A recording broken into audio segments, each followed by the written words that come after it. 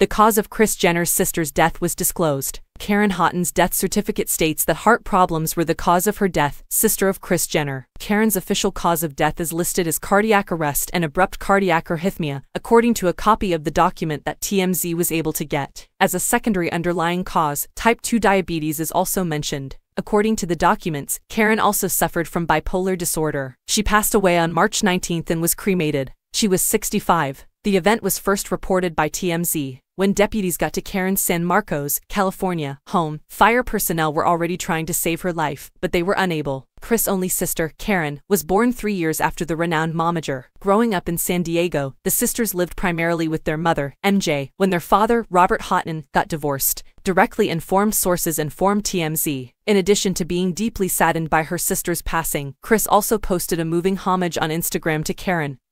Considering their shared past and bond, Kris' homage was sincere, even if their relationship was occasionally tense. Karen said in 2014 that Kris' popularity had altered her. 2019 saw them together in a family portrait, which seemed to mend old hostilities.